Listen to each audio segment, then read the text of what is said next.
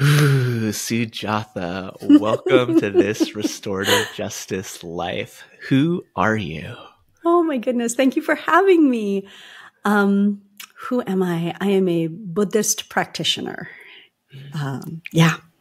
Who are you? I am an amma, a mother, and a sister and a daughter and a wife and a partner and I'm a family member. Who are you? I am a restorative justice practitioner. Who are you? I'm a peacemaker. Who are you? I am a lover of everyone and everything. Who are you? I'm someone who loves to feed people healthy food and healthy ideas. And finally, for now, who are you? I'm a humble student. For those of you watching us on YouTube, you can see the warmth, love, the energy radiating off the screen. And if you're just listening, hopefully you're picking that up. This conversation has been a very, very long time coming. By the way that you got on the call, confirmed something for me. We've met a handful of times at restorative justice conferences, and I don't expect you to remember me and our interactions, but every time, no. And I'm going to share one of those incidents a little bit later. But every time I've been in your presence, it's been a wonderful feeling, and it's important for me that folks are given their flowers while they're alive and present and able to receive them. And I am so deeply excited to have you here on the podcast. No shade to any of the other guests, but when I first started this 120 episodes ago, getting Sujatha on here was, maybe top of the list. Shout out to Cheryl Graves, shout out to Tashmika, shout out to a bunch of different folks who have put me on to your work. And it's really good to be here. So I'm just going to let you receive that. Oh my gosh, you can tell from my face if those are watching. I'm like, oh, she's really uncomfortable because she doesn't do this part well. So, okay. I will so with receive that being said, yes, receive it. You don't even have to say anything. Just receive it. To the extent that you want to answer the question, though, how are you today? Well, I'm humbled, and it is wonderful for the next generation of people lifting up this work to remind me that it's had impact, right? I was looking at your face thinking, I kind of feel like I recognize that guy from somewhere other than your podcast, right? But so that we've met is wonderful. And I think today I am, the sun is coming out. I live in the Bay Area. It is, I feel like at this moment in time, it feels like I know that the world is really, really hard right now in so many ways for so many folks. And I feel like the sun is starting to come out in some ways, not just because we're pretending that the pandemic is over and everybody's sort of going about their business, but at some deeper level, I feel truly optimistic at this moment, despite all. How do we do on cursing on this podcast? Are we trying to keep it clean here? Say whatever the fuck you want. Okay, great. I would say, despite the fuckery that is flowing in all the different directions, I am feeling optimistic these days. So, yeah. Where's that coming from? I spend a lot of time with Tibetan Buddhist teachers and with indigenous folks who have long view. And so, I've heard a lot of times from a lot of people, even at some of the worst and darkest moments, you don't know how the story ends. And stories don't actually ever end. It just keeps transforming. So just hold tight, just keep applying good efforts. And that's going into the pot, it's going into the process. And so I've been getting that message a lot from a lot of teachers lately. And so that is, it is infecting me in all kinds of good ways with optimism and positivity. So that's how I'm feeling today. Yeah.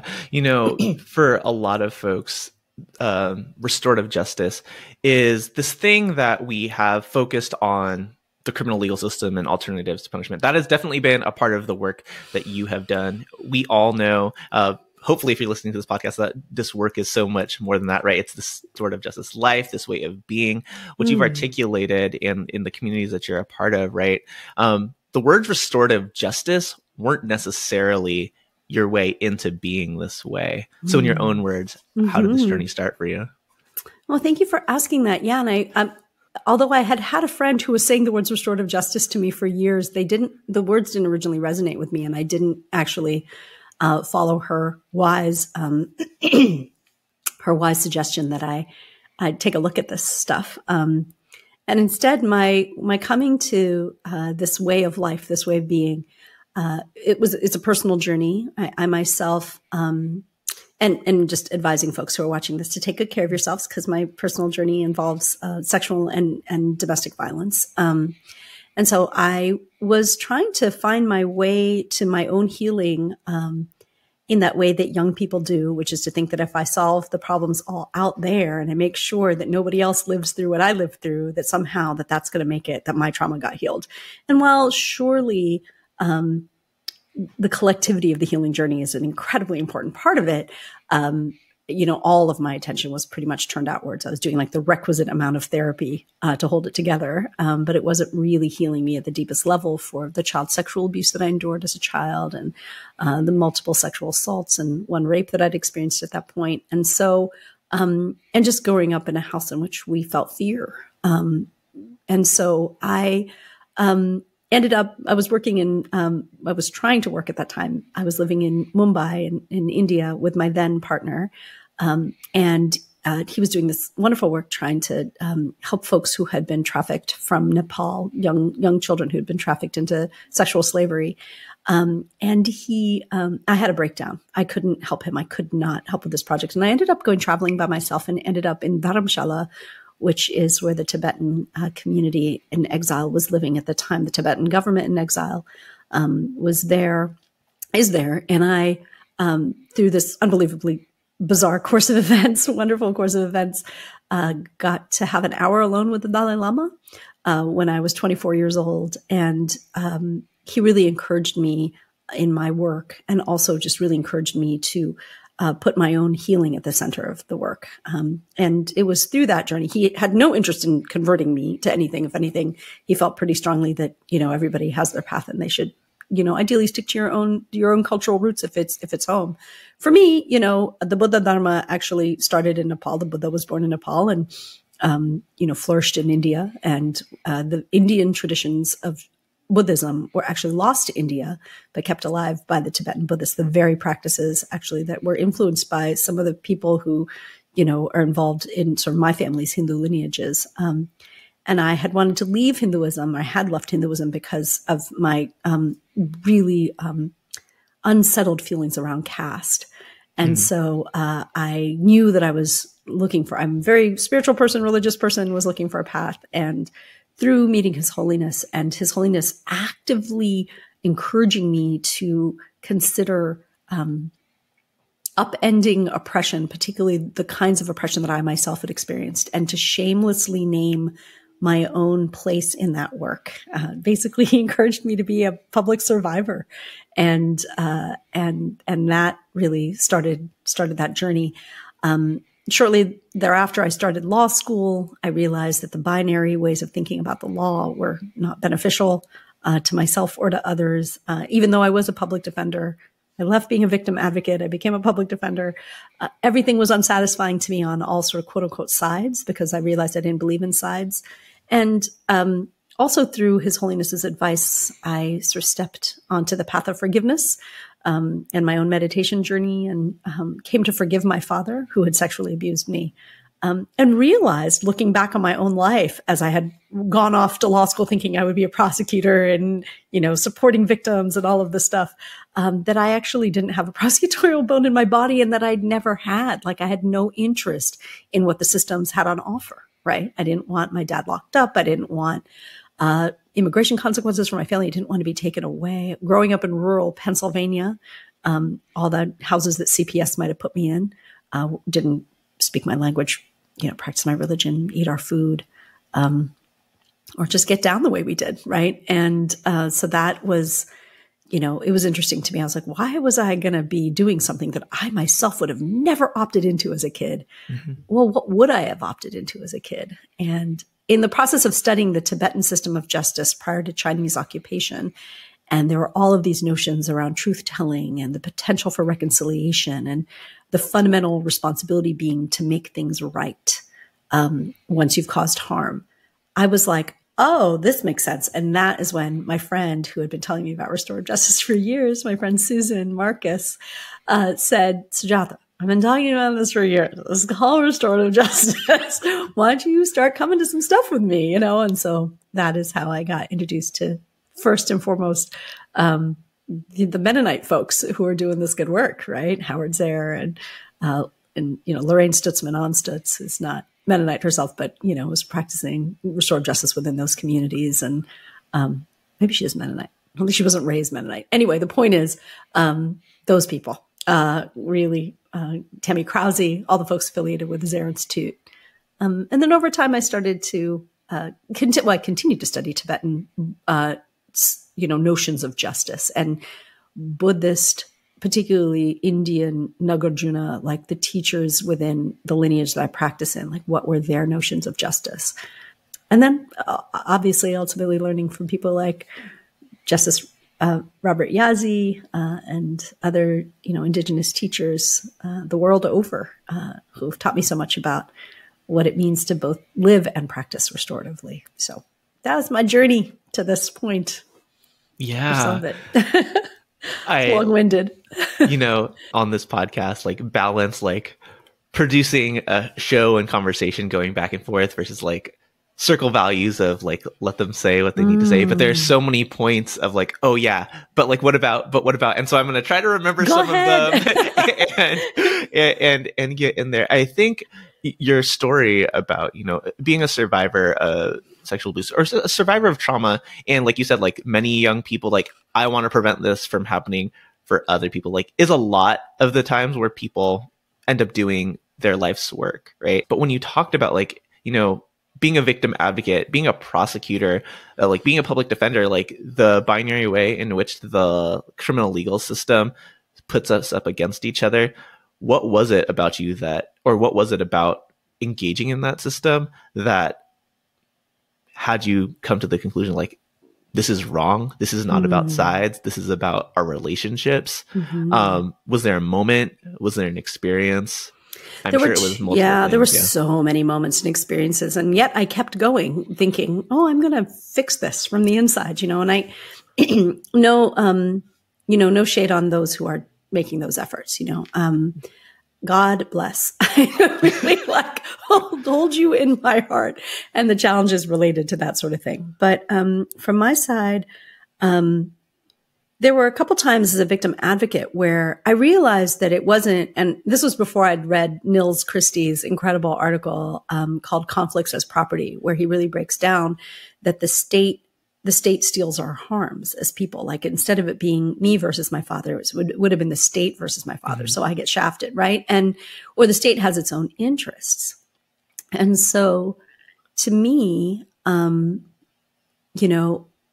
there's a crime survivor who's telling me, I don't want to testify against him, or I don't really think that that's, going to be of benefit or whatever, or I've actually forgiven him now, or, I was pathologizing people and I was making, helping people drive. This didn't last very long, but I was trying to help people drive towards what the state wanted as an outcome, which was a conviction. Mm-hmm. And I was confusing what a survivor might want. I never thought to ask them what they needed and that we could create systems or processes that were designed to meet survivor needs, right? And so I was really pushing folks to, if being angry or being broken, being devastated, being frightened was what was going to look right on the stand.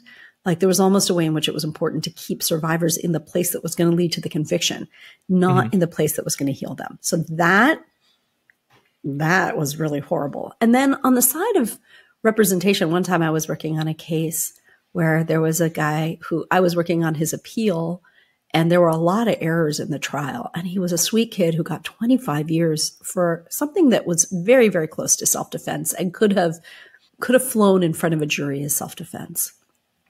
But the judge had made some decisions at trial that had excluded evidence that would have been really good for him. So I knew we could win an appeal and get him a retrial. And he was feeling really, really guilty for having taken this person's life. And they were all connected. They were like related to each other. And he was actually trying to protect, a cousin or something from a domestic abuse situation. But then the fight just kept going and it didn't need to go, as far as it did. So what happened was, he wanted to apologize. He really, really wanted to apologize. And I had to advise him to not. And what I knew from having read the trial transcript, all the family wanted at sentencing was an apology. They just wanted to understand what happened. And he couldn't talk and he wouldn't testify and and I was like, all these people just need to talk. He feels bad. This was, his actions weren't unjustified. We could get to a good place, and the family in the end, because he refused to speak, was like, we want the death penalty. And it was so not a death penalty. It was like, shouldn't have even been more than a manslaughter case. And I just felt like I could see it from every place between the trial transcript and, flying to upstate New York at that time to meet with my client in prison. And this baby was like a kid when he was like 18 when this went down, and he was looking at 25 years and the whole, and his morality was telling him to apologize. Right. And I was saying, that could be used as evidence against you. And no, you can't write that letter. It was just, and the terms of whatever say that you're not allowed to reach out to the other side. Like every single part of that whole case was doing everything in the opposite direction of healing. And I was like, nah, can't do this anymore. I'm not helping. So yeah. Yeah. Recovering lawyers are some of my favorite people to talk to on the podcast. And they're some of my greatest teachers, right? Because you get into this because you are seeking justice. You are seeking truth. You are trying to meet the needs. And growing up in the society that we did, we've been indoctrinated into thinking well, these are the people who are taking care of this problem. But I love that you brought up Christy, where it's the state has taken all of that away from us, right? And when we think about the ways that manifests, not just within the context of the criminal legal system, but, you talked about child protective services, or even in schools, or even in the ways that we parent. Me being a much younger parent, much less experienced parent at this time, right? I think about what are the ways that we are breaking a relationship even more when harm has already occurred by being maybe neglectful of the needs of people who have been impacted, not giving opportunities to even ask, right? Deciding paternalistically, what is right or wrong, and who's justified and who is not. And that's not what this work is. When you were working with Susan and we're getting introduced to the Mennonite perspectives, the indigenous perspectives, were there experiences there that were oh, this all makes sense to me now? I mean, from jump, the very first time I was even in a room with folks who are doing these things in this way. And the organization that I first was in some process with, I can't even remember, they were visiting New York and they were from New Orleans and they don't exist anymore. And Susan and I have both tried to figure out who they were, track them down or whatever. And so it's so interesting, but it was just I had been in Circle once before on 9/11, when the day of actual 9/11, I was living in New Mexico, and some friends who were friends with indigenous folks who were not originally from New Mexico, held a sweat lodge. I just remember somebody said something like, somebody's invited us to this thing. They didn't know their names or anything. They said, we heard your country has been attacked and we want to have a healing circle for you. Right. And I went to a sweat, and it went on for 5 hours and we were in that. It was super intense. And I had a classmate from law school who died in the World Trade Center. I wasn't close with this person. But it just was really close to home in that sense. And then when I kind of forgot about that because I was so in my own trauma and I'd forgotten about that incredible experience of being in Circle in a sweat. And then, years later, when I was in this first restorative justice process where it was a Circle again, and I was like, oh, I've done this. I know what this is. And wow, this is really like, you don't just have to do this at a time of trauma. You can do this as a way of learning more about one another. And I talk too much. And so the whole gift of people speaking in turn and being given the opportunity to just drop in and listen felt like the closest thing to meditation as I had experienced. Like, it was a meditative way of being together. It was learning to be completely and fully present to someone else's words and feelings and thoughts. And it just felt like a contemplative presence in a way I hadn't experienced in conversation before, other than in that sweat lodge, you know? And so that was a really beautiful, like, awakening. Like, there's something here that feels right. And I'm not sure how we might use this, or uses the wrong word, how we could, address harm and healing with this yet, but I knew that there was a possibility there. So yeah, but also just, I mean, I'm a geek too. So like, the first time I read, Howard Zaire's Changing Lenses, and the book opens with a discussion of Structures of Scientific Revolution, which was my favorite book. And I was like, what is happening? Like, this guy's talking about paradigm shift in this way. And then to see the paradigm shift applied to the thing that I was so ready to leave, right? The practice of law, was like mind blowing. You know, the three questions and the reframing of the three questions, that was just like, I mean, I still use it all the time. Like, I still say it all the time, because I just think it's such a great way of us popping out of, who we center and why, as the way. And, I say that all the time on this podcast, but do you want to frame it the way that you share with people? Yeah, no, I just say, I think this is the way Howard frames it, but instead of asking what law was broken, who broke it, and how should we punish them, we ask who was harmed and what do they need, and whose obligation is it to meet those needs? To my mind, without the third question, whose obligation is it to meet those needs, that would still be a lovely two questions that we should ask anytime someone, we love, or someone we don't love, has experienced something. How are they harmed and what do they need? But when we add that third question, whose obligation is it to meet those needs, right? That is where it becomes a justice model for me. I just really love that framing. I just think it's truly brilliant, and it anchors my work all the time. Like, oh, am I really doing RJ? Am I really getting at those three questions? What would be the alternative to not doing RJ with just those two questions? Well, I think that there's I don't know what people mean by the word restorative, standing alone without the word justice. That's a restorative way to be. Like, I think that that's the first two questions: who is harmed and what do they need, right? So if I do a healing circle, like, there was a time almost a decade ago at this point where I had a circle, I co-facilitated a circle for South Asian survivors of child sexual abuse. And we spent a lot of time in the first two questions. How are we harmed and what did we need? And but we never got to we might have talked about whose obligation it would have been to meet those needs, right? But those obligations weren't met, or the people who caused the harm weren't in the circle.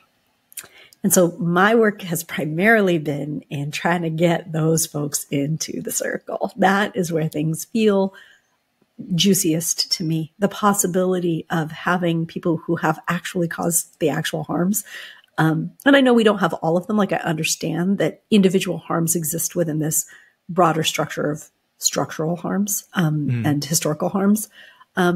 And at the same time, I think there's something so revolutionary about the fact that we can live within all these systems of structures of oppression and still choose on the individual level to be our best selves. It's almost like, I'm not going to let you do that to me. I'm not going to let you turn me into the thing that I have every right to be for my own survival, to steal from that store, to, be violent back, to whatever. I want to be my best self despite all the oppression. And so that to me is the exciting part about, meeting our obligations to make things right when we've harmed people, even when it's really understandable we've been set up by the world to cause those harms. And I don't want to discount folks who engage in processes where, or processes formally or like in the work for themselves that is healing for themselves without engaging with the folks who have caused them harm, right? When we think about, you know, the needs that are present when harm occurs, when sexual violence occurs, when any kind of violence occurs, right? It's not always within the person who's caused harm capacity to be in your presence to make those repairs, right? There are communal ways to do that. There are things that you as an individual are responsible for, and like, you know, that can be restorative in nature. But I really appreciate you bringing out, like, I'm not sure like how we do this justice thing restoratively without those people being involved. As you think about, like, you know, your own experience, like your father's not here to have that kind of conversation with, like, how do you, like, do you feel like it's like there's not justice, but you've moved on despite that? I mean, I don't think justice arises in every circumstance. And I don't think that justice is possible in every circumstance, right? Like, some people cause harm and die without ever being accountable. And so that, you know, is justice served. Like, to me, and what I mean by justice, I mean accountability, like being directly accountable, making things right. And so, yeah, my father never gets the opportunity to make things right. But my healing isn't contingent on justice. My healing has never been contingent on justice.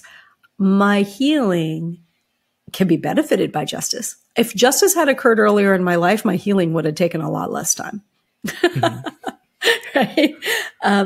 But it wasn't a requirement for healing. Justice is one, you know, because ultimately it belongs to me.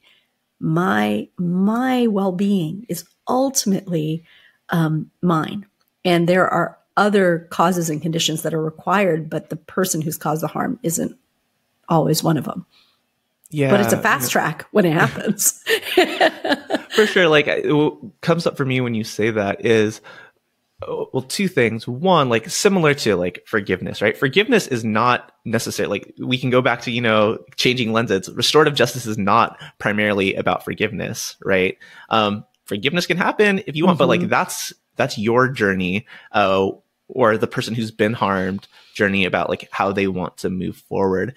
And I remember you talking about, in one of the many times that I've heard you speak over the years, about that experience that you had with the Dalai Lama. And, you know, you talked about like being so angry, right? And not being in a place where you were ready to be like, I'm going to heal. I'm going to let this go. Right. And he was like, good, be angry, right? Like, we can't rush folks into navigating these healing processes. And, you know, of course, the criminal legal system doesn't necessarily give fair, speedy trials, but like, when it's time to go, like, it's expected that you are going to process all of these feelings, emotions, and we're going to meet these needs within the context of like what's going on in this courtroom. And if you need anything outside of that, too bad, so sad.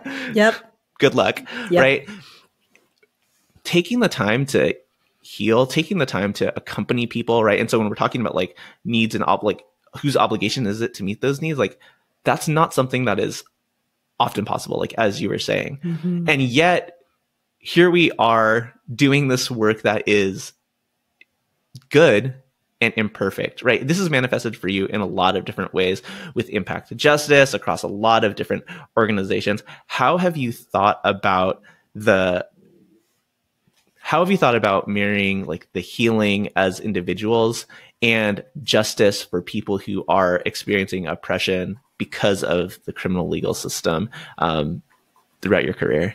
So thank you for that really beautiful question. I want to step back for a second and say, you know, I think that that's something that people don't know about the Dalai Lama, is that, like, even though he is often speaking about, you know, forgiveness and moving beyond our anger, there's actually this sweet little book that he is an author of called Be Angry. It's literally saying, like, you know, we have to maintain anger at injustice. The problem where it becomes toxic is if we maintain it towards individuals who are causing that, and then it breeds into hatred. And, you know, maintaining anger at people isn't necessarily beneficial. Maintaining anger at issues sure is. And there's a heat and a fire there that can help us move the work forward in the world. So it's always good to be reminded of that. And then With regard to, this combination, so, to my mind, like I was saying earlier, like my healing can be expedited by other people's accountability. There is an imbalance that occurs in the world, like the fabric of, fairness gets torn in a way when someone does something to me that is unacceptable to my body, to my property, to people I love. And I myself can ultimately not have the negative consequences of that in my body, in my spirit.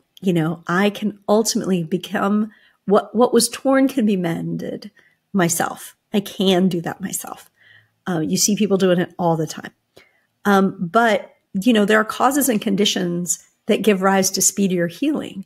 And particularly when I think about it in the context of sexual harm, one of the things that I carried as a survivor, and many survivors I know carried, is like, oh, why did this happen to me? Why did he pick me? Or why did she pick me to harm? Why did they pick me to harm?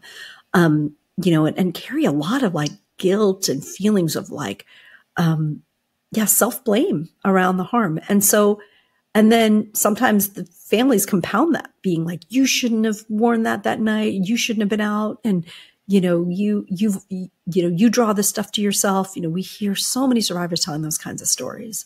Or this happened to you because you're gay or whatever, right? Like terrible things get said to survivors, sometimes by the people who are supposed to be supporting us, right? And so I can't think of something that is more effective in expediting that healing journey collectively when the person who's caused the harm says it in front of your family and community and their own family and community. Mm-hmm. This is my shame, not yours. Like, this is entirely on me. Yes, what you say happened. And sometimes even when we're survivors of any kind of harm, we think, I've been burglarized many times. And one time I was sitting in a burglary case I was facilitating, and the survivor in that case said to the kid who burglarized her home, well, why'd you pick my house? And he said, 'cause it was there. And it healed something in me. I was like, oh, it's not because I painted my house purple and it draws attention to my house. It was like, I literally was trying to find a way to blame myself for my burglaries, right? And when the kid said, 'cause it was there, 'cause that's the way I walked home that day, it frees me of the story that I could have controlled this or had anything to do with it, right? And that's even more so in sexual violence cases. Every time I get to hear somebody take responsibility, I'm facilitating a case right now where I'm getting the person ready to meet with the people that they harmed, and hearing that person take full responsibility for their acts is like, I feel something healing in me on like a cellular level. Every time I get to hear somebody wake up to, oh, wait, that was consent and that was what was required and there wasn't consent, and oh my gosh, and I was responsible for that. It keeps chipping away at whatever is residual there with me around my own survivor journey. So for me, it's a win-win-win-win-win when we get everybody doing this off the grid or before charges in particular, ideally before arrest. But if we can find a way for folks to sit down face to face with the people that they harmed, with their families and communities, in a way that there's a plan to repair the harm that is completed, right? Instead of the criminal legal system, like, we can do that. And we've done that in tons and tons of cases. And that is my dream world. That is the way to do it in my mind. Yeah, we often find ourselves not being able to solve these problems that are happening all the time because of lack of imagination, right? And, you and I have been awake to restorative ways of being for a long time. And, many people who are listening to us right now have also been awake to these ideas, right? These ideas aren't new. They're very old, but because of the society that we live in, our imagination about like how to get justice, how to right wrongs, how to deal with conflict and harm, is punitive generally, right? I think about bringing these ideas of healing and restoration up to people who have been harmed. And, you've, over the course of your work, have dealt with many people who, the state or our criminal legal system would label victims, right? Maybe survivors is words that we might be more comfortable with. what have been conversations where there was initial resistance to like doing a restorative thing? Like, no, that person needs to rot in jail and die. And what were some of the ways that you invited them into a process that was ultimately more healing? Yeah. Again, Howard's questions. How are you harmed and what do you need? Even if in the beginning people are like, I need that person to go to prison. When you keep asking, in the same way you asked me in the beginning, the seven times, who are you? Who are you? Who are you? What do you need? What do you need? What else do you need? What do you really need? What do you need? And you get to the need under the need under the need. Prison is never the answer. Like actually needing somebody else to go to prison, ultimately survivors are not interested in that. Their needs are about themselves. I need to feel safe. I need to know this isn't going to happen again. Prison doesn't produce any of those outcomes. Prison doesn't make us safe. Prison doesn't make it not happen again. Right. And I think people know that. Right. And nobody has ever asked survivors, what happened and what do you think needs to happen now? Right. In a way that is really open and generative and really like, how were you harmed spiritually, materially, psychologically, physically? Like, and what are the specific needs that flow from each of those things and other things? Like, let's be broad and expansive. And in your dream world, what happens now? Right? So those are what my meetings with survivors are like. Well, first I just let them vent and vent and vent, like the first many. And I don't try to correct anyone if they're like, I need to see this person locked up. Ultimately, pretty quickly, I'm going to have to be like, well, then I'm not the person you should be working. Like the district attorney's office has a victim advocacy thing, and you could go back and try to do that, but that's not what I do. And if you work really well with survivors, I think very rarely the answers are punitive at all. They're not like, I need this person to have these things taken away from them, or their happiness limited in these ways, or their freedom limited in these ways. Maybe there's some notion that, oh my gosh, is this person going to keep doing this? And so that can be challenging. But yeah, that's a little bit of it. One of my favorite exercises with folks is actually just getting them to think about a time in which they were harmed. More broadly, like when I'm doing workshops, I'm like, tell us about a time in which you were harmed, and let's make some Post-it notes about what you needed then and what you need now. Okay, now tell me about a time in which you caused a harm, right? What did you need at the time it happened? And what do you need today? And then make them two different colors, like the times you caused harm, the times you experienced harm. And then we start to like do an art project on the wall with the Post-it notes, right? In all the years I've done this, I have seen thousands and thousands and thousands of these Post-it notes. And I have done this exercise even with district attorneys and police officers and whatever, right? No one has ever written on any of those Post-it notes the word prison. I have never seen that word on a Post-it note. What did you need? I make people drop into a time in which they experienced a harm.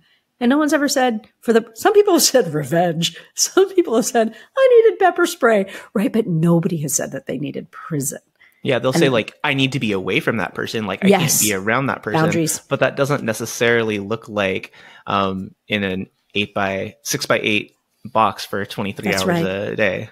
Right. That's exactly right, David. Right. That's exactly it. And I think, it's just interesting to me. Now somebody's going to come and get them on my training to write the word prison on a Post-it so they can be the first one. I swear to you, I've never seen one. I've never when we do that exercise as well, and I think about, revenge comes up a lot, right? Mm-hmm. I need them to hurt. Mm-hmm. I need them to understand the pain that they caused me, right? But that doesn't necessarily look like, captivity. Yeah.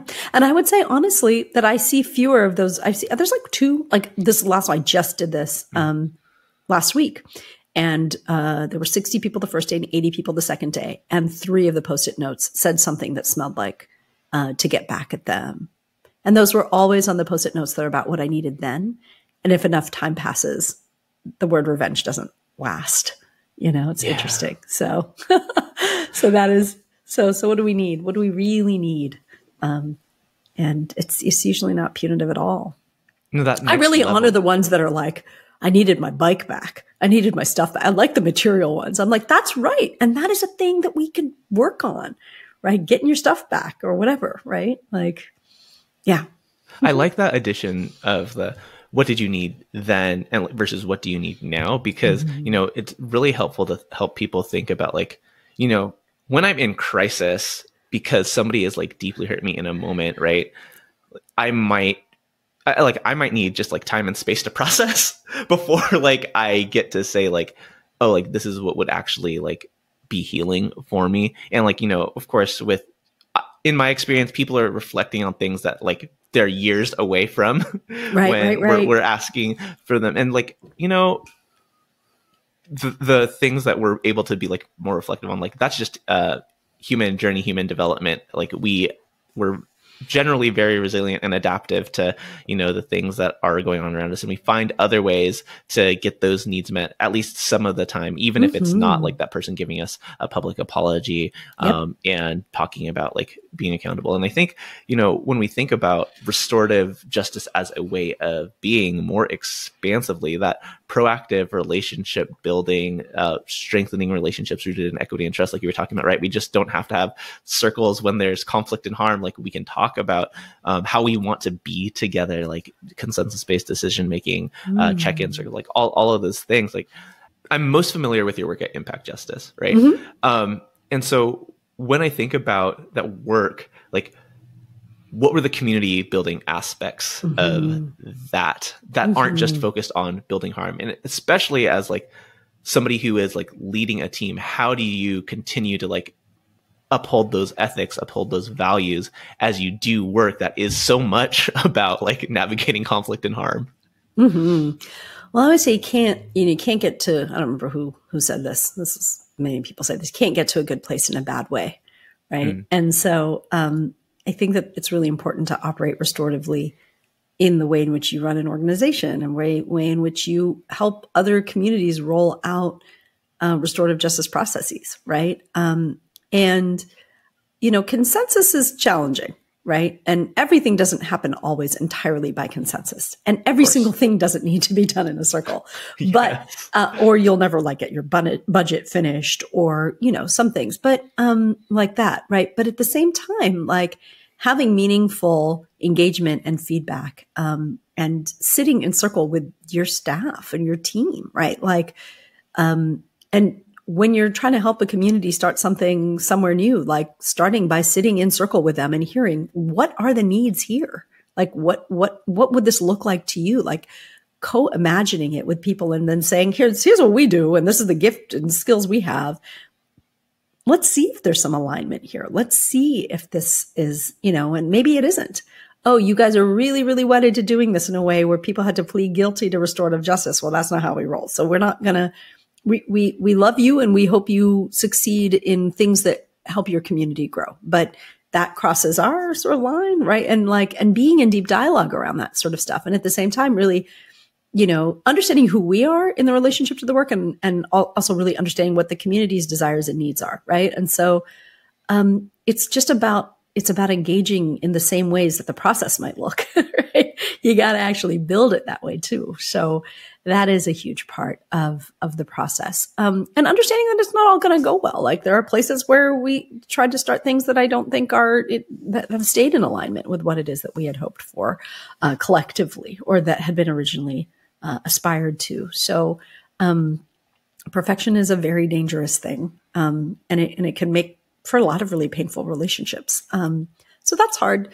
Understanding that, things are going to go off the rails sometimes. And then how do we find our way back? But again, over and over again, being in meaningful dialogue, keeping in deep relationship, loving everybody and learning how to make space to love one another, including our systems partners and right. And that work is less and less of what I do today, but I still keep in touch with a whole bunch of folks who, do jobs that I could never do, are in positions that I could never be in, and keeping my heart and mind open to where it is that they are in the work that they're doing is really, really, really important without budging about what it is that I do and how I show up. Right. So I hope that answers the question. Yes. What it sparks for me is, as an abolitionist, right, I can get my head around like the work that people who are actively engaged in systems, who are like actively like prosecuting, actively like sentencing, right? Like you can do that in a way that is harm reductive. And like, that's very meaningful for a person who's experiencing, who's right in front of you in that moment. Right. And we don't want to belittle that. Right. And I know many of those people, like in district attorney's offices, like quote unquote progressive prosecutors, who like espouse abolitionist beliefs, like outside of like the construct of those, the rigidity of their job. And like, right. I didn't name anybody. In some ways, like I want you there, right? Because the alternative to you being there is someone else who doesn't have those values, and more people not getting their needs met, more people ending up incarcerated, more overcrowding, like, harm being perpetuated. What was a breaking point for you where it's like, I can't do this, right? I can't be this advocate who is making the change from the inside, as it were. What was it for you that like made you break out of that? I think that for me, I feel really comfortable with, the word dharma, it means to hold. Dharma means to hold. And it's like to be held within a very specific, that's just me, right? Like I like having like, this is the Four Noble Truths and the Eightfold Path. And these are the 10 virtuous actions and the 10 non-virtuous actions. And it really suits the part of me that still is lawyer brainy, right? And so for me, creating the parameters in relationship to the present system, that I think that if we go beyond, we are not beneficial.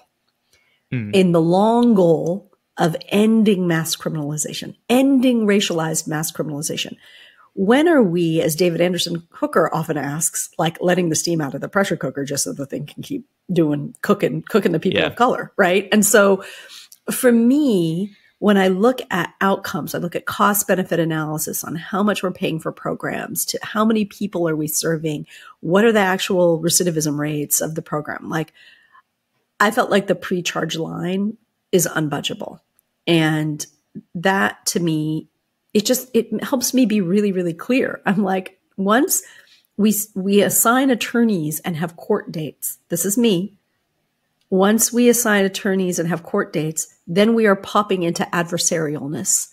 Then we are truly in the system. Now, I'm not saying that like an arrest record doesn't make you in the system in some way. Of course it does. On the level of restorative justice, once we cross a certain line, then it is binary. Then we have ascribed labels of the accused and the defendant and the da-da-da, right? And we don't want to my mind, then we're doing a lot of cleanup of another system's mess.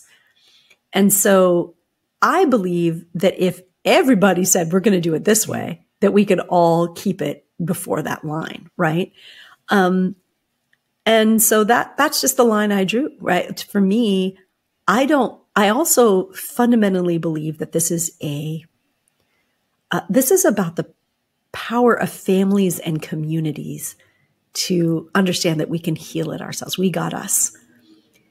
If you reach the point where you are then in a court having to tell a judge, we did this, now dismiss the case, and the judge has the power to decide yes or no, or the judge gets to say, oh, we're going to tweak the plan in this way to make it more in alignment with the law, then you're compromising the empowerment of the people who came up with this plan themselves. And so that, for me, those are some reasons why I don't believe in doing things in a way that requires further decision-making over us by state actors. Then I think we run into Nils Christie problems of who owns the harm, right? I want the harm to always be owned by the people who experienced it.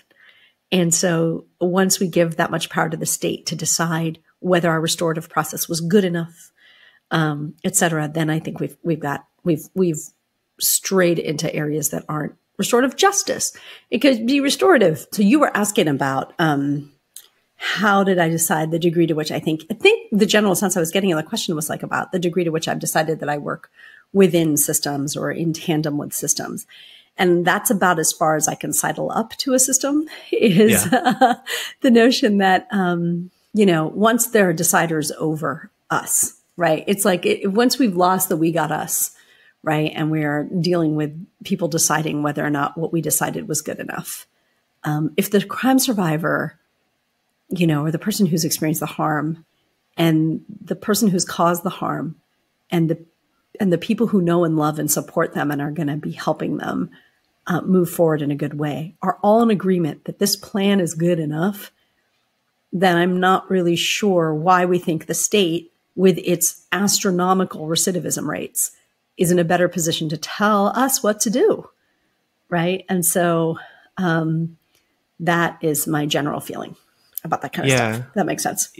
Yeah, I mean, I think that the other thing that gets me about like some, I'm not going to generalize and say all, but some quote unquote restorative initiatives within the context of the criminal legal system are for quote unquote crimes, right? They are violations of the law, right? But they are victimless, right? The person who is being harmed is the person who did the thing, right? Whether it is like, and I think like on some level, like theft, like shoplifting, property destruction, possession of either a firearm or, drugs, right? Like those things are being done by people in crisis, right? And so to put people through like a restorative process, like who are we restoring to? Like, is society taking responsibility for creating the conditions for putting that person in those situations? No, like we're just putting this person on an improvement plan and like hoping for the best. I don't know that I would call that wholly restorative. And some of these things are happening. And so like, again, to the folks who are like doing this work that's harm reductive, blessings, but are we giving more power to the state to lord over us, like, and just being able to stamp the letters RJ or like, God forbid, like TJ, right, on their efforts? Yeah. Well, the state should get the words TJ out of their mouth entirely, right? I say that with love and respect, but please, don't, I mean, that's literally the opposite of what transformative justice is about. So, so there's that. And then, I think, for us, there was this question of net widening, right? We made the choice early on to only work with high level misdemeanors and felonies, because this is where, the process is most honored as well. And we took this tip from New Zealand, right? Aotearoa, where they, anything lower level actually needs like if the kid is doing graffiti, on people's buildings, that's putting them out, right? Like they don't want the side of their house tagged over and over and over again. There's a person who's harmed there, right? Or even in theory, right? Like, it depends on the size of the store, right? And what kind of loss prevention they have. But if, somebody is stealing from someone's mom and pop shop, like that's not okay, right? Like that's somebody's bottom line. But the truth is that those kids are not, like, it's really hard to think of the circumstance under which, the person who is running this mom and pop shop maybe is going to take time off when they're so busy and they're just making ends meet themselves to sit down in a circle with this kid. That kid needs something else. Right? And so in New Zealand, they don't send cases like that to restorative justice. It's got to be pretty serious to go to restorative justice. Restorative justice is a serious thing. And it's for serious stuff. And the power of the impact of hearing from the person who you harmed really applies in situations that are serious. But if you're trying to get Target's loss prevention team to show up at a circle, like it's just garbage, and to me, it just seems like a publicity stunt on all fronts. And I'm not saying that the people don't come with good heart about what it is that they want to see happen. They want to see something positive move forward in the world. I get it. I think people come with a lot of fear about what it would look like to do the more serious cases, where I have more fear about the low level stuff because it doesn't turn out well. Like nobody feels like you've made this big production out of something, because a circle is a big deal. Like it takes sometimes a really long time to prepare people to be ready to be accountable. And it takes a lot of courage to show up and meet with the person who's harmed you. And it takes a lot of courage to show up to meet with the people who you've harmed, right? And you do all of the stuff for some little thing that the person isn't even taking that seriously because it's not that serious. Like it devalues restorative justice to my mind. So these are some of the many reasons why we sort of drew the line at more serious stuff. and hope that people continue to do that. I think that it honors the process. It honors the modality, the way of being. And it doesn't let us pat ourselves on the back for doing something that's actually not changing anything. The other question that people are often asking when we're thinking about applying restorative justice to the criminal legal system, to addressing harm and conflict, like, hey, this is a lot of work. This is serious. Like, is this scalable? Like, how are we equipping people, right? And I do take those critiques to heart, right? Because I think within the United States, let's just talk about the United States, there are probably less, I'll be generous and say, like, there are less than 5,000 people who you would trust to facilitate, like, a repair of harm process between folks, right? And so if we're advocating for these ways of being to manifest in the world, I think it's a legitimate critique to say, yeah, but like, you can't actually do this because there aren't enough people to like make this happen. How do you respond to that? Yeah, yet there aren't enough people yet. Yeah, you're right. There are not enough people yet. And so let's keep experimenting. Let's keep building the experiments, and let's keep introducing more and more and more people to how to do this in a good way. Let's keep inviting other people to co-facilitate with us and building our confidence. I mean, there are people who I used to co-facilitate with in the beginning where I was like, they'll never get it. This is not their jam. And now there are people who, I would 10,000% trust to do the work. So it's going to take time. It took us a couple hundred years to build mass criminalization into the monster it is today. So what will it take to build something gorgeous into the beauty that it will be someday?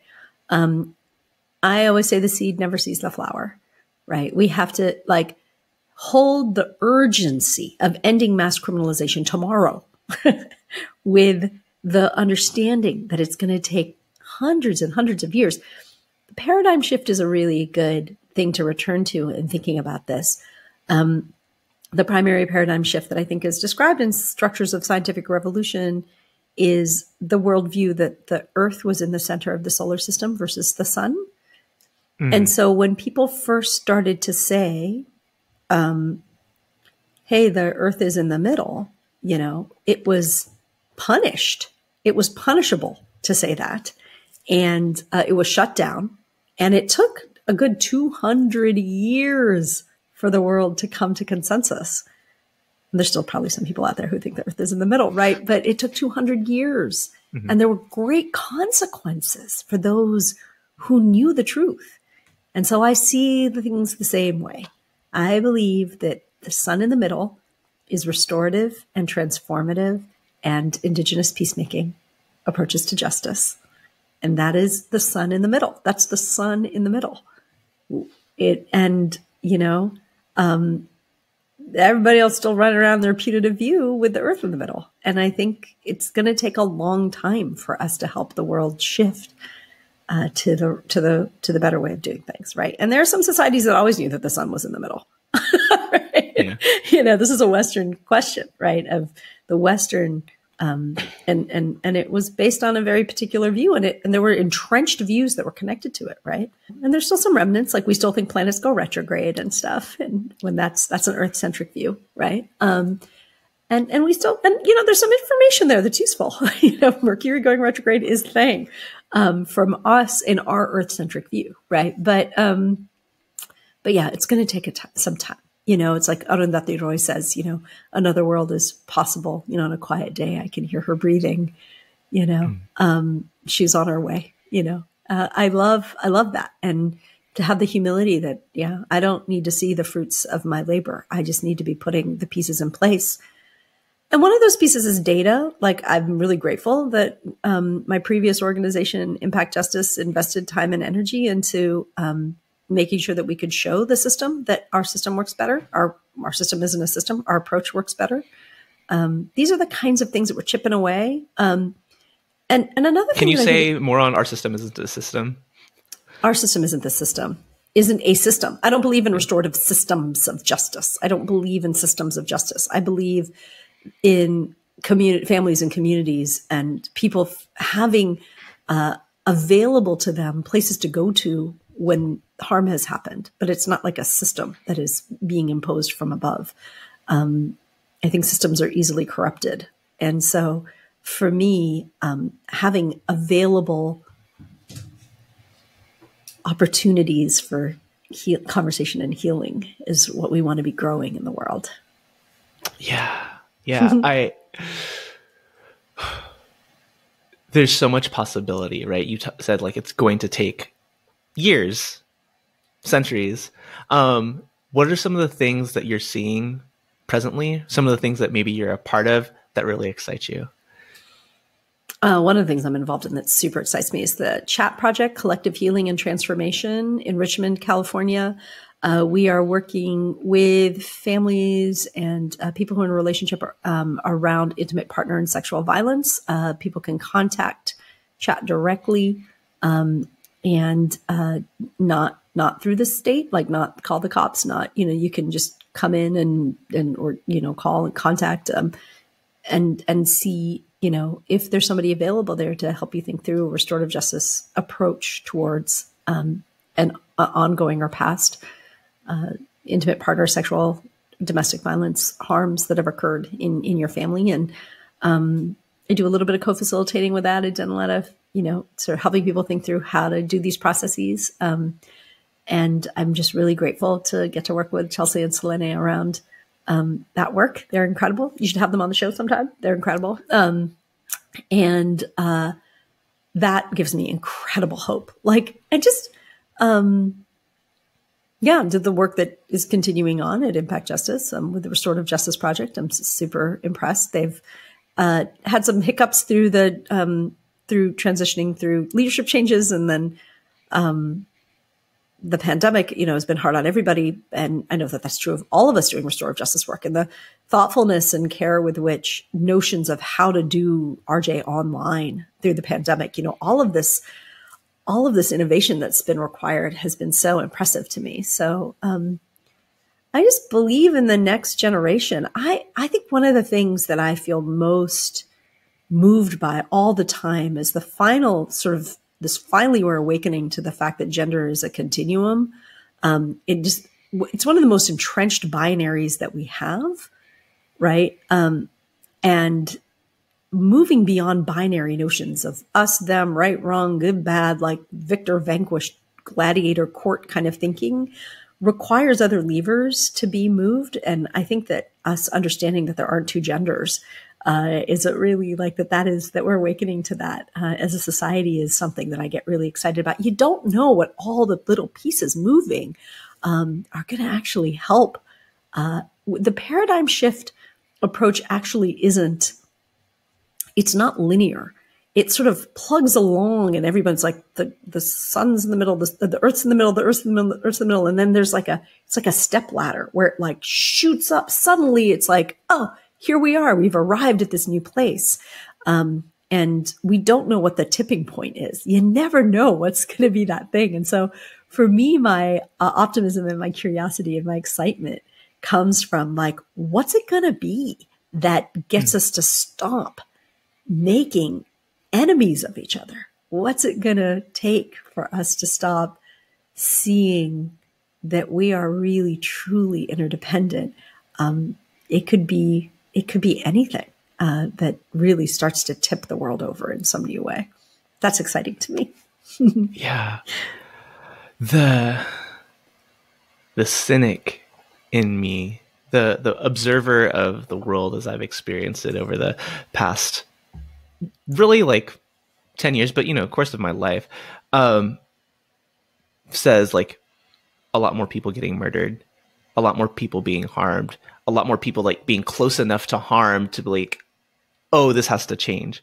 And there are other like more generative ways that those realizations happen, but so much of the awakening or these shifts happen in moments of like intense pain, or at the expense of like the most marginalized people in our society and communities. And so like I have a hard time receiving that as like, and I'm energized by the possibility, because like it's inevitably going to be more harm. And you know, that was already going to happen. How do we keep going? There's nothing else we can do, I suppose. There is nothing else we can do, my friend. The harm has been here. It has always been with us. And to be frank, it is really bad now, and it has always been really bad. I do not believe that it is worse today. I believe that income stratification is growing, but I think that the levels of desperation and horror that people lived with in the past were as extreme, if not more extreme, than the ones that we live with today, depending on what society you're living in. And so, and I'm not trying to blow sunshine and be like, it's better than it was. Black people can vote now. Like, what? No, I'm not saying that. Please, no, I am not saying that. But there are fundamental shifts that have occurred that are truly beneficial. And more importantly, it's always been bad. Like, so for me as a Buddhist, the first noble truth is that like the way we are currently experiencing life is suffering, right? It is the fundamental ground that we stand on. So long as we operate in unenlightened ways, we are suffering. This is suffering. This disconnect from understanding the way in which the universe operates causes us to have, you know, attachment to some and aversion towards others, that whether humans or experiences, that cause us to harm each other. Like, this shit is going to be happening until we have collective liberation. That is exactly what is happening. So it doesn't surprise me that people are killing each other. It doesn't surprise me that people are sexually abusing each other, like sexually abusing children. Like that, this does not surprise me. This is the current nature of our lack of collective liberation. And so that is really hard sometimes, David. And so we got to like take good care of ourselves, right? So for me, it's about keeping, you know, the glass more than half full with the joy and the beauty and the happy and the, you know, whatever, whether it's, you know, the barbecues and the porches or the going to the temple or the dancing or the just loving on each other, and taking breaks and being whole and, you know, and just holding that, right? Imagining, seeing the future. You know, there's a lot of this in, Mariam Kaba's new book, Let This Radicalize You. Like, it's just, there's just this joy is like, hope is a discipline, right? It's what she says. And all of this joy and beauty and love and connectivity, so critical to being able to move forward, because you're absolutely right. Like, and especially as we continue to populate this planet, like there's literally statistically just more murders, right? There's more harm, like there's just more of us. So there's more of us to hurt each other. Right. And so that is true. And I'm not trying to dismiss that. It's, yeah. I mean, you said it yourself from the first words out of your mouth is, what's the option? What is the alternative? Is it to lie down and take it? Is it to give up? Is it to just make a lot of money myself and have my little fiefdom of my little family and get a nice car? Like, I don't, like, that doesn't sound good to me. That won't, for those people for whom it makes them happy. Okay, fine. But first of all, I always wonder, are they really happy? And number two, it won't make me happy. I know myself well enough to know that it won't. So no options, but to continue to move forward in a good way. Yeah. In the past, for listeners, we did this segment that we're actually going to run as a separate podcast, Restorative Justice Reflections, because you just spoke to something, and, you know, because of your experiences with His Holiness the Dalai Lama, you have unique insight too. And the transition that I'm going to make is that, you know, the world, I don't think, the same as you, like, I don't think the world is actually worse. We just see more of it, right? Social media, the news is producing, putting all of these things in our faces, insidious sources, and sometimes just like our own collective outrage are like building more and more and compounding on each other. And so on Restorative Justice Reflections episode that is going to air separately from this, we're going to reflect on the recent controversy with His Holiness the Dalai Lama asking a little boy to suck on his tongue. But that's going to be aired separately. Okay, so transparently, dear listeners, we just recorded an episode of Restorative Justice Reflections that is going to air next week. So look forward to that. But we're at the place in the podcast where I'm going to ask you the questions that everyone answers when they come on. So in your own words, define restorative justice. I can't in my own words because I'm such a huge fan of Howard Zer's words on this one. That's what I generally do, is that I refer to his, process to involve, to the degree possible, everyone who's got a stake in a specific situation of harm, and in order to collectively identify and address harms, needs, and obligations in order to put things as right as possible. I mean, I don't really feel like trying to improve on that. I mean, sometimes I do. Sometimes I think that there's something to be named about. He talks about a continuum of restorative processes, and I'm always like, how would we define the most restorative end of that continuum, right? And to me, it's about face-to-face dialogue and participatory decision-making in which folks who've caused harm are lovingly held directly accountable to crime survivors' self-identified needs. Or I don't even like the words crime survivors, to survivors' self-identified needs. So I guess that's my definition of restorative justice, if I have one. Beautiful, beautiful. As you've been doing this work, what has been an oh shit moment? It can be a time where you're like, oh, I made a mistake. I wish I had never done that. I've learned better. Or it can be like, aw shit. Yeah, I did that. Anyway. The oh shit and the aw shit. Okay. All right. One of each, maybe. I mean, I've worked on a few cases where I've worked in tandem with the system or in tandem with the circumstances that have caused the process to be more rushed. And I know better. Like, I'm like, that would have taken 2 or 3 circles, not one. But we only had this much time, or we were up against this, and the up against this compromises the work. And I don't like doing that to folks. So that's a regret that I've often had. Not often. I've only had that situation come up a couple times, and it just shortchanges the storytelling, and it shortchanges the time and space and breathing room to be able to hold sometimes, especially in murder cases, sexual violence cases. Like, we want to make more space for that. Right. So that's one. And then, yeah, I don't know. I just, every sexual violence case that I get to do, when people are able to say directly to the person they sexually violated, yeah, that, this was on me, and I should have understood that was not what you wanted. And, I should have known better. And what can I do now? And I don't even want to put it on you to have to tell me, but I also want to leave space for you to, like, when they just get it right, when the person who's caused harm gets it right, I feel like, oh my God, like my friend Amita Swadhin, they are co-director of this thing called Mirror Memoirs, which is an organization that is for queer and trans BIPOC survivors of child sexual abuse.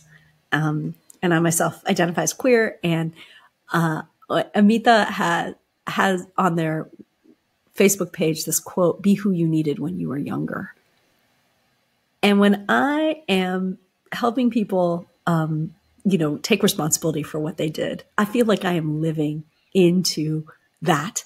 I'm like, oh, I am being who I needed when I was younger. And when I'm facilitating those moments where I get to see people take responsibility directly, there was one particular case I worked on where it was like a young teenage girl and an older boy in her high school who had sexually harmed her. And I mean, he knocked it out of the park in terms of taking responsibility. And she found her power and totally told him off. And he sat there through it and got it and said all the right things. And it totally diffused her rage. And her mom told me in the weeks following that dialogue, like, she was just like, she said she became an even more empowered person than she was before the assault.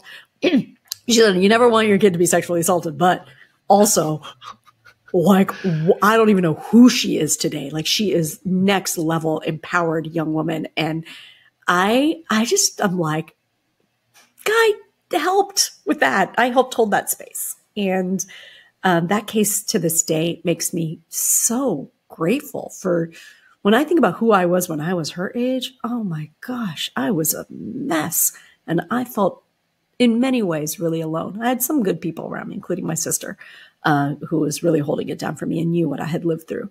But man, that is like next level. It's like my work is done here in the universe. Like, that. And then sometimes when I'm starting to storytell around it and doing some writing, I'm writing a book right now. And sometimes I nail a paragraph where I feel like that is it. That's the paradigm shift thinking that I want to get out there in the world. And I'm like, oh yeah, that's good. So I'll ask this here. I was in conversation with Donna Haradi last night in preparation for having this conversation with you. And she was like, make sure she talks about the book. Oh, how cute. So, Donna. What's coming? What are you working on? I'm working on a book about forgiveness, and restorative justice ends up in there. And there will be another book on restorative justice at some point. But this book is just the book that I am imagining putting out there in the world is, and that I've done some writing on, is a book about actually starting when I was, in my early 20s and really just a hot mess and miserable, and my journey to healing myself and to trying to find my way out of the rage and habitual reactiveness instead of responding that I was living with back then, and how ineffective it was for me and everyone around me, and how I found my way to forgiveness and to restorative justice. And those are two really, really different things, right? As we talked about earlier in this episode. But so it's the story of meeting His Holiness and receiving his advice about how it is that rage doesn't have to be the work that constantly fuels everything I do, and how it led me to, both forgiveness of my father, but then also equally importantly, a life in restorative justice. And then some short essays, I think, is the way I'm conceptualizing it now, about what some of those major takeaways were. It's not a self-help book. It's kind of like a memoir and essays about the short memoir that help deepen that understanding. And the title of the book is called Angry Long Enough. And I hope that's what I'm imagining the title to be today. I hope that it will express the importance of having been angry at some point. There was a time for anger, and then there was a time in which I wanted to have other types of fuel, cleaner fuel. It's like solar instead of, other kinds of fuel to fuel the work. And so that's what the book is. And I like writing. I didn't know because I'm so out there doing it in the world all the time that I've been taking more and more time to actually engage in the writing process. And I joined this really amazing thing called the Unicorn Authors Club. And it is like for BIPOC writers and their allies to work on a book. And it's been incredible. And so I feel really, really grateful for this time and the space that I've been afforded in my life right now to have been able to step away from the day-to-day work. I'm still doing it. I'm still, working a little bit with chat and facilitating some cases, and definitely doing trans. Just why I saw Donna was because I was down in LA with Homeboy Industries and doing how do we start to think about the possibilities of restorative justice and domestic violence in that community. Really grateful that people still keep asking me to do a few things here and there, but thinking about a shift towards being more of a paradigm shift communicator, that would be my job somehow. Like somebody give me that title, paradigm shift communicator, whether it's through books or other types of media, trying to get the word out that there are other ways of being, and we can find our ways there. And it is like that other world is possible. And we can actually start to imagine it, plan for it, create it, co-create it. That's what I want to do next. Beautiful, beautiful. And so when that book comes out, this is a request, and I'm not taking no for an answer. Yes, I'm taking no for an answer. But you're going to come back on and plug that when it comes time. That's funny. That was so rude. No, it's so great. You're not allowed to say that to sexual violence survivors. Don't cut that. That's funny. Yeah, Paulo, you have to leave that. You have to leave that in there. Egg on my face. Egg all over That's my gorgeous. face. I love it.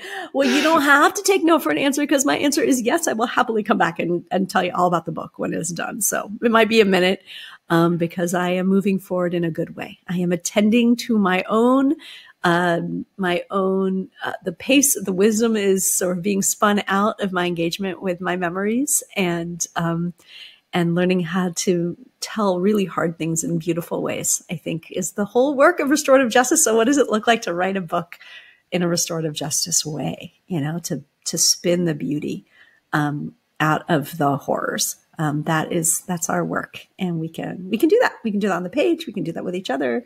So yay. Beautiful.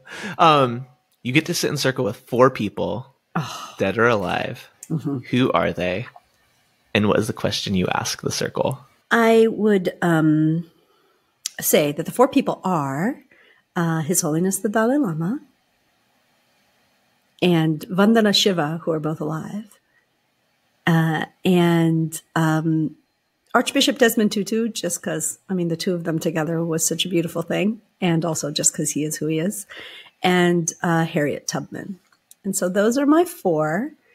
And I think what I would ask them about would be about telling me the source of your confidence to continue doing the sacred, beautiful work that you do. What is the source of your confidence? I think that, and I would ask them that because it's what I need. I need to be more confident. I still live with, somebody said the other day, imposter syndrome isn't accurate because those of us who have it think that we don't have imposter syndrome. We think we're actually imposters. And so, no, I don't have imposter syndrome because I'm the actual imposter. But it's not that severe, but there's still some residual, I'm in my way. And so the question would be around the confidence that causes them to be out there in the world, not in their own way. Right? They all 4 of them strike me as beings who were unimpeded by any of their own shit, right? For like this incredibly powerful, positive forward movement. And so that is what I would ask them. I think a lot of us have a lack of confidence, a lack of self-belief, or other related things that are stopping us from being the forces of nature that we all are. And so those are 4 who seem to have figured that one out. And I would like to know more. I would like to know more about that and their journey to that place. Maybe they came out of the womb that way, all 4 of them. I don't know. But yeah, but that would be good to know. So what happens often on this podcast is I turn the question back to the guest, right? Where do you get your confidence to shine as you do? But I want to answer and maybe speak to you the way that I started our conversation. Because I imagine all of those people will tell you all of the times where they weren't confident and experience lots of the same things that you're experiencing as you've navigated the world. But Sujatha, take a step back and acknowledge that me, someone who you've met twice and now have spent significant time with, Yay. has so been impacted by, the work that you've done. And I'm not even the person who has been in space where you're facilitating these amazing healing processes so seemingly confidently, right? Confidently enough that the people in those spaces trust you enough to bare their souls, bare their vulnerability, their hurt, their pain, their aspirations for wanting to be better, to do better. Where does that confidence come from you to do that?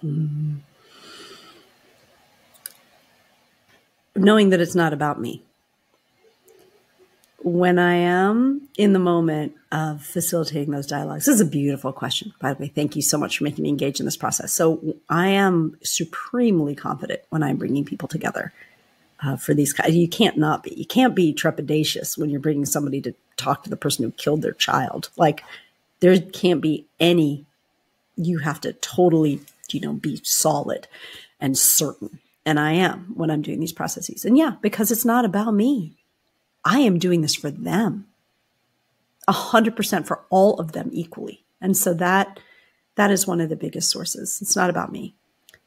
And yeah, I think my other source of confidence comes from my daily practice, right? I have a really beautiful visualization that I do 6 times a day that involves an ocean of, life-giving milk that is growing a tree in infinite space. And it's got these 11 layers in it and these and layers of beings, all these Buddhas and Bodhisattvas and gods and goddesses. And they're all doing incredible work to make the world beautiful, to make the universes beautiful and safe and filled with loving kindness and compassion. And I hang out with them 6 times a day. And, they guide me and I see them. You really visualize them as alive, like they're breathing, and some of them are talking with each other, and they're going off to be of benefit and returning and reporting back what happened out there in this crazy samsaric existence we're all in. And so, so I know that they love me and all beings equally and infinitely. I do actually, in the core of my being, know that. And so when I would like to live every day, all day, in that level of confidence, but I at least do it 6 times a day. I get it in. And I think that juices me up to go do a podcast, even though there's always a question, like I have a shame spiral afterwards. Like, oh, did I talk too much? Did I say the wrong things? Like, what's going to happen with that? Are people going to cancel me? Okay. Yeah, I still have all that. Right. But then I'm just like, no, the Buddhas are telling me, be brave, go out there, say your thing, be useful, be beneficial, be of benefit. Useful is the wrong word. It sounds like all capitalists. Be of benefit to others. And I know that they know they want me to succeed. And so I feel like held. I feel like they got me. Yeah. Love it. I love doing that to folks. I love that. Awesome. I love that framework of questioning. Couple of things to get you out quick. And I have so many things that we're going to talk about the next time that you're on here that, folks are just going to have to wait for. But where, the book is coming. Where can people support you and your work in the ways that you want to be supported? How wonderful. Yeah. I mean, I am not really out there in the world so much, right? Honestly, for the year of 2024, I'm going to be doing like maybe a couple of talks, and that's it. The way people can support me, honestly, is that like after this, you will go check out my website, and then there's a Contact Sujatha page, and it says, Sujatha is not doing things. And so please forgive me if I do not write you back. I get like my inbox is overflowing with survivors and with folks who've caused harm and with people who, would like me to be interviewed for your, school newspaper or for your master's thesis or whatever. And I can't once upon a time, if anyone wanted to even hear anything I was saying, I was like, oh my goodness, yes. And now I'm kind of drowning in requests. And so, forgive me. That is how you can support me. Forgive me for not being able to get back to you as quickly as I would like or at all, or for sending you in some other direction. And yeah, someday when I have sold a book to somebody and it's out there in the world, check it out. And yeah, I think that's it. And just really just keep lifting up restorative justice. Look to all the amazing organizations out there doing such incredible work across the board. There are so many, almost all of whom have been on your show now, David. And I just, I would love to have people just keep the faith, believe that it's possible. Those are some of the ways that you can support me. But right now I'm kind of going inward. I'm going on retreat. I'm going to do some more writing. I'm going to get quiet for a while and, remember me when I come back. How's that? Beautiful, beautiful. And, if you do like go to the contact page at sujathabaliga.com. I'll spell it correctly in the show notes in the description. Send a note in the contact about like how awesome she was on this podcast. And then you'll be tuned in on the email list whenever the book does come out. And so let's do that. There's our call to action. Sujatha, means I have to make an email list. Okay, I will know. Inherent. Well, we'll talk about that out. Thank you. I need all that help. I need all that help. Sujatha, thank you so much. I'm very much looking forward to the next time we're in space together and sharing these airwaves. But for those of you listening, I know you've been blessed by all of this, and we'll be back with another episode with Sujatha actually early next week, the Restorative Justice Reflections, and then next Thursday with somebody else living this restorative justice life. But until then, take care. Thanks so much, David. Appreciate you.